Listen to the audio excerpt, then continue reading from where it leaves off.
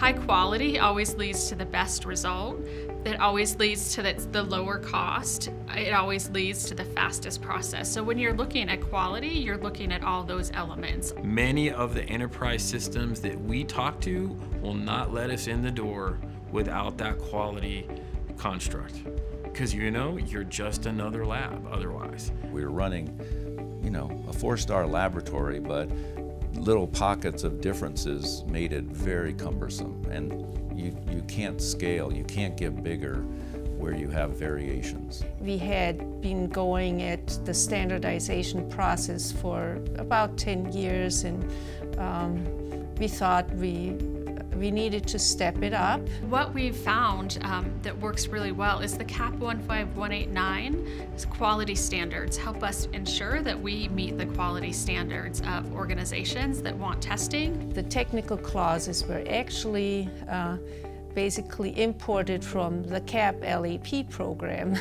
So everybody was pretty much in tune with this. The novelty was a quality management system on steroids. This is a total quality management process. That means you better understand tomorrow where you are today.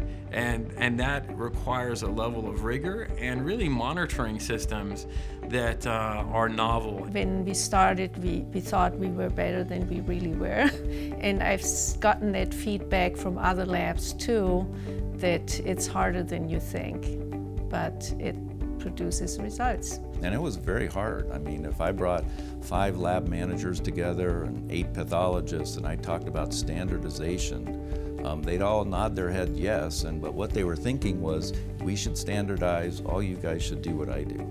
I think that the main value for us has been to tie at a cultural level all these disparate employees that we need, but you gotta pull them all together in a singular quality management system, and that's the system that 15189 represents. We have definitely changed the culture of TriCor as we've gone through ISO certification. You gotta have the right mindset that you don't wanna be mediocre. you really wanna step it up and show them that you're gonna do a great job. Why? Because this is the only program that you're gonna see the same set of inspectors next year. As we went into 15189 accreditation, I think the LAP inspections just became much easier. I don't worry at all if inspectors show up, whether it's CAP, FDA, anybody. I know that what they're going to find is a standard approach to problems and processes and policies. So it's always nerve-wracking when an inspector or an assessor can come on site and say, hey, we're here to dig into your processes and see what's going on. But they really come in and say, hey, we're here to help you improve.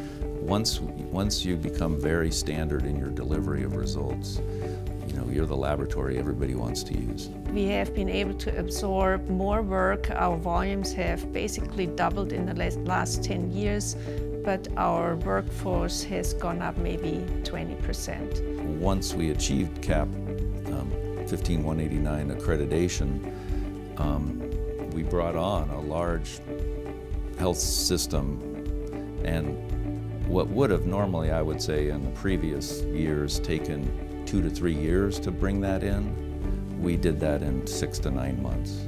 You don't have to engage more resources towards fixing a problem because you fixed it through the 15189 approach. You don't have to go out and spend a lot of money rectifying a deficiency because you've identified it before it happened and you found a way to fix it and work with them proactively. People will ask, well, is it worth it? Is the money we spend worth it? Absolutely it is. Again, from an ability to standardize the decreased operating costs that kind of standardization and oversight brings, I would argue that it's worth every penny we pay for it. It's been abundantly clear to me as we've gone through this process that the 15189 certification has helped us maintain an incredibly safe environment for the patients we're committed to taking care of.